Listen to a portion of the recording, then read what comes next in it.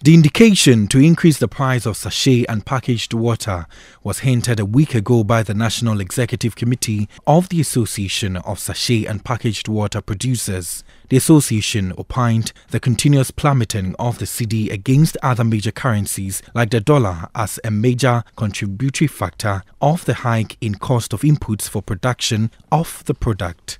To make up for the loss, producers of the product are seeking to pass on part of the burden to customers by pegging their prices high beginning Monday, October 31, 2022. However, checks by Citi News with stakeholders in the value chain on Monday showed that the price adjustment was yet to take effect.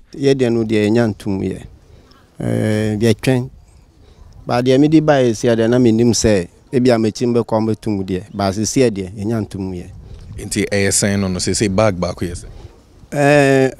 Factory one say me to abonti amode bremi say na do mama. 6 cities in Omo kan ba me sure say bia ntumu no be ye o chena de kode a ba na de coin old price na nom de ma 4 cities 40 pesos ye turn 6 cities. Ba o ton ma nko for na o beka bibia kire mo say bia ntumu betumi aba na. Yeah, meka kire wo. Because we be able to make some announcement already. So, me cry na me feel say na on betum, but me could do no man tum. Nti me ka kire wo me ya we say the different watching e no betum. For some consumers, the only way to surmount this hurdle is to reduce the quantity of water consumed daily. When you don't have 50 pesos or 60 pesos, you can't buy water, and then it's going to cause loss of lives. And then it's so bad. I drink bottled water. Now I take in sachet water because I can't afford the pure water, bottled water again. So it's very bad. It's either you guys reduce it or you guys are going to lose lives. At least 4 sachet or 5. It's okay, but taking it high, we can't even afford 3 in a day because food hasn't come yet. So we are pleading, just reduce it for us because water is life. If we don't take water, we are just going to die.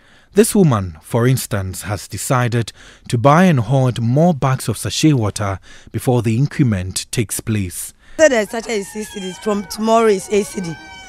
Yeah. So I have to buy like 2 or 3 to put it down because I can't buy 8 cedi. But then, I mean, the 2 or the 3 that you're buying, it means you still buy later on. You still have to buy more. No. I'll start boiling water to take. I don't have money. Yes. If I fetch water 50 pesos, I'll go and buy charcoal. 2 cedi, then I'll boil it. I think that is better than buying, yeah. Sachet water a day, sometimes 6 or 7 times.